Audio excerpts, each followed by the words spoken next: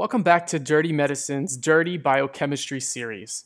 This video is part 2 of the mini-series, and what I mean by that is that this is the follow-up video to the video that you probably just watched on the HMP shunt, also known as the pentose phosphate pathway. As I alluded to in the beginning of that video, this is the second part of a biochemical process that is very closely tied to the HMP shunt. As a quick refresher, in that part 1 of the HMP shunt video, we discussed how NADPH is generated by the HMP shunt. We talked about the one step that you should know, how it's generating NADPH, and that NADPH would be very closely tied to what we're going to talk about in this video in part 2 about glutathione reductase. Let's jump right into part 2 and complete your understanding of not only everything that we talked about with the HMP shunt, but also transition to glutathione and free radicals. So in this video, we're going to be talking about glutathione reductase. Now, this pathway has one goal, and it's to reduce glutathione.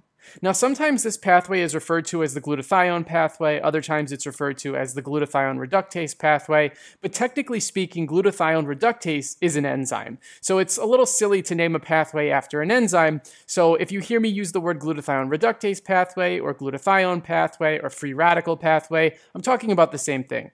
Okay? So this is the glutathione pathway. And its only goal is to reduce glutathione.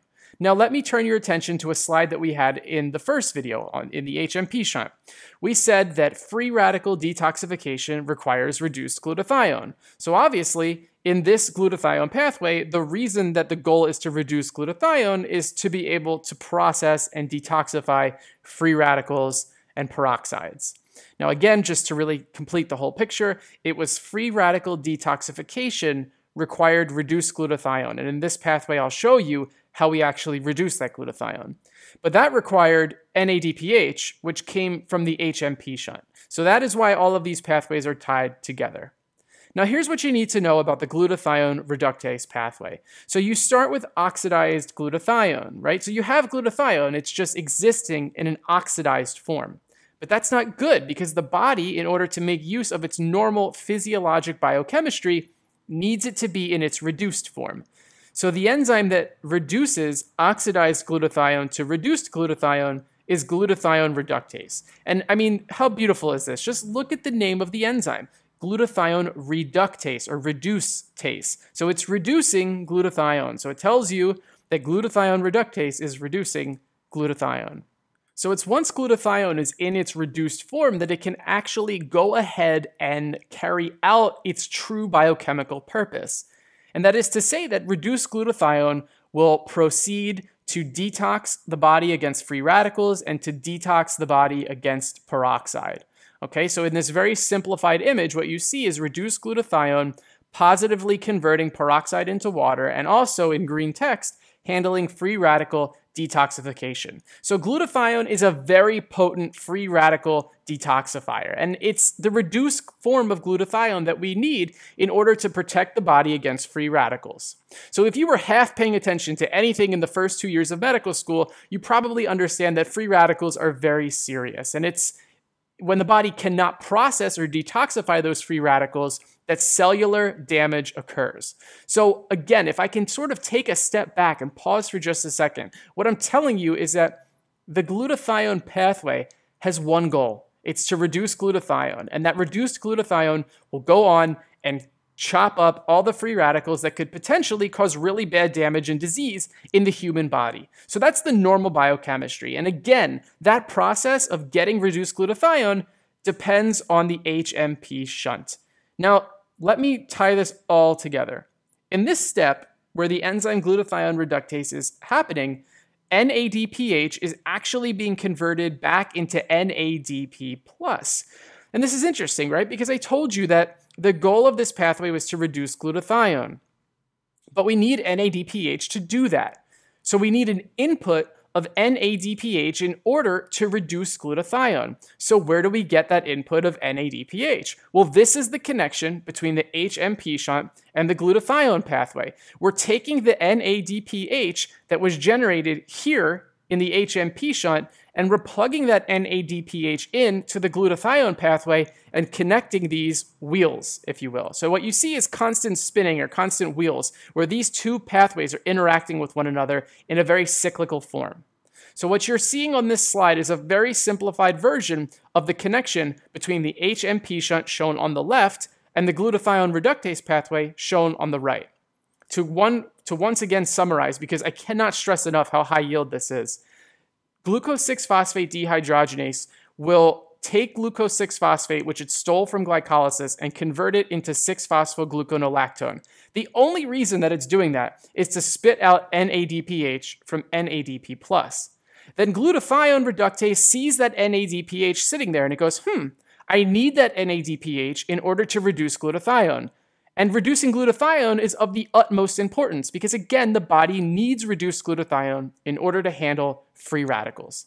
So that the glutathione reductase will grab that NADPH that the HMP shunt generated, and it will use it to make reduced glutathione. And of course, when it makes reduced glutathione, one of the end products that the glutathione pathway spits out is an NADP+, which the HMP shunt looks at and says, okay, now I'm going to keep going. And you've got this cyclical wheel, if you will, that just keeps spinning. So this is the connection between the HMP shunt and the glutathione reductase pathway. Now, what happens if cells lack NADPH, right? That is to say, what happens if this wheel stops spinning because one of the inputs is no longer there? Well, I'm going to show you in purple what would happen.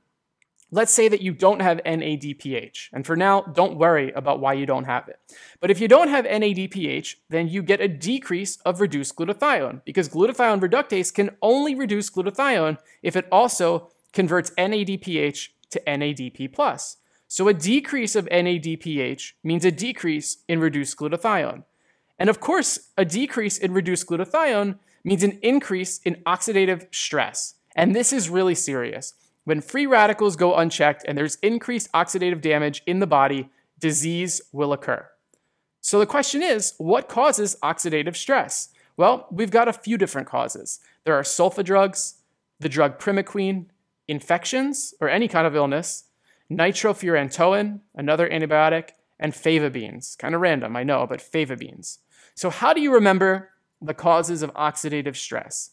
Well, what I want you to remember is spin-F, or spin-off. So instead of saying spin-off, I say spin-F, spin-F. And the reason that spin-F reminds me of these different causes of oxidative stress is that spinning is what a wheel does. And I remember the little wheel, or the cyclical nature of the HMP shunt and the glutathione reductase pathway. So again, how do you remember that this mnemonic correlates to oxidative stress?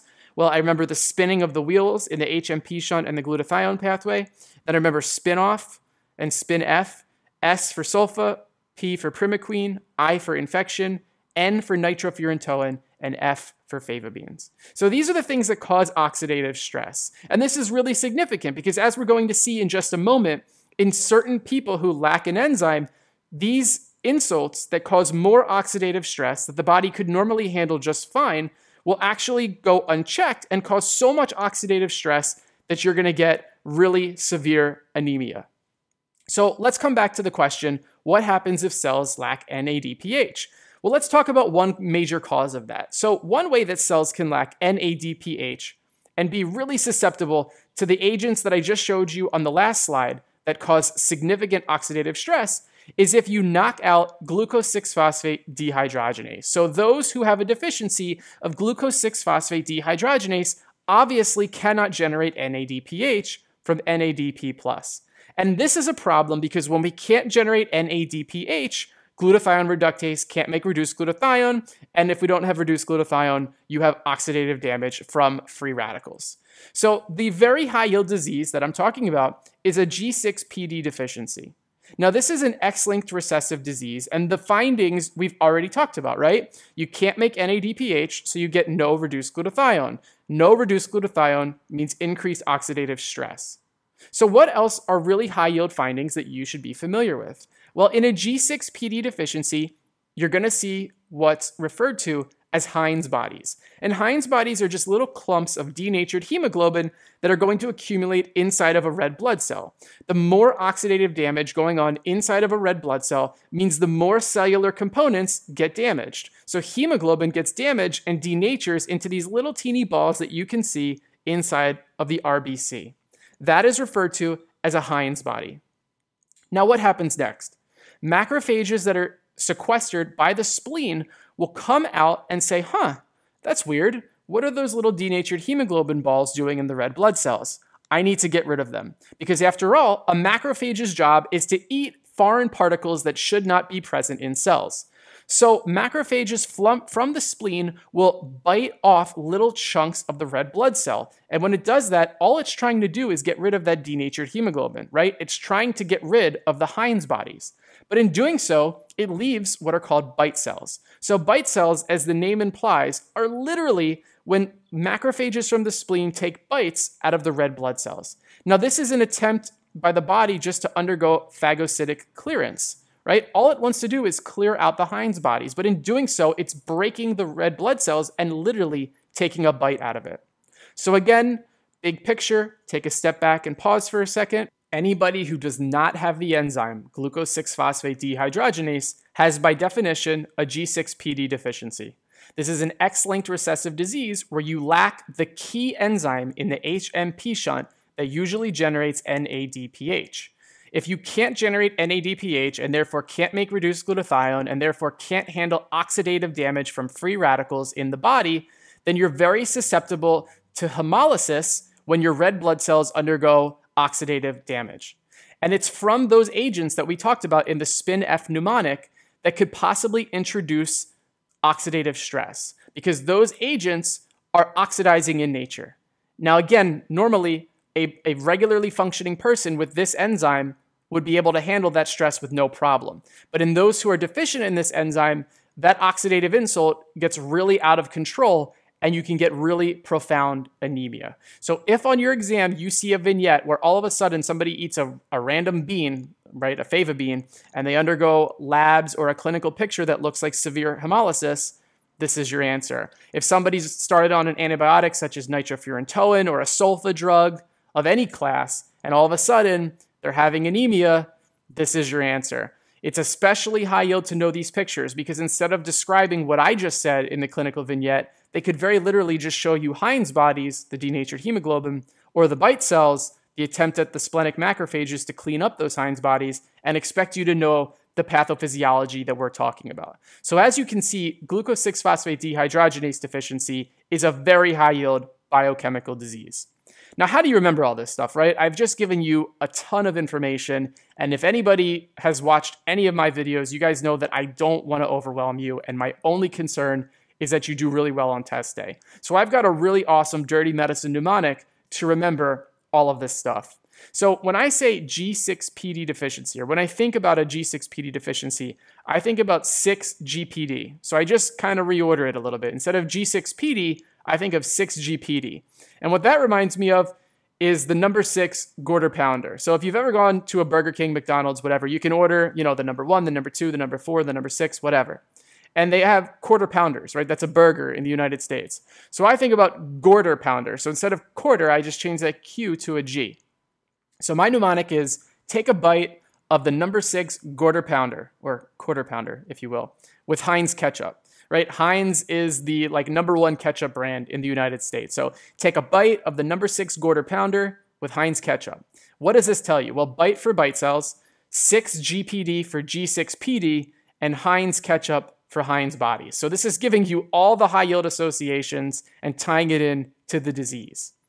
So this is it, guys. This is the slide you need to keep in mind. This is the big picture, right? The combination of the HMP shunt working in tandem in this cyclical way where the wheel keeps spinning, working with the glutathione pathway.